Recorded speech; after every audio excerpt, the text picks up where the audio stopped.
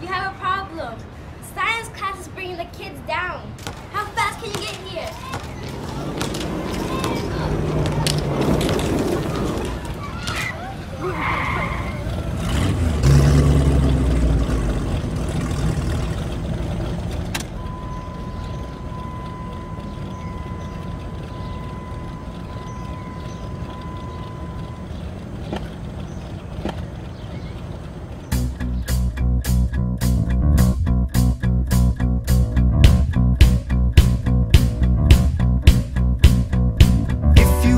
Question, what do you do?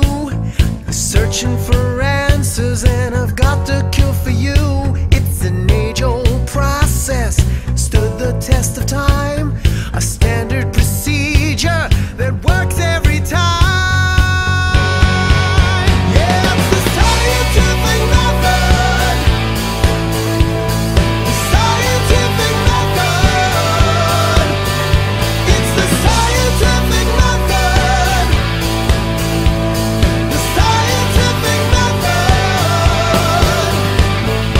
First you ask a question, who, what, where, how, and why.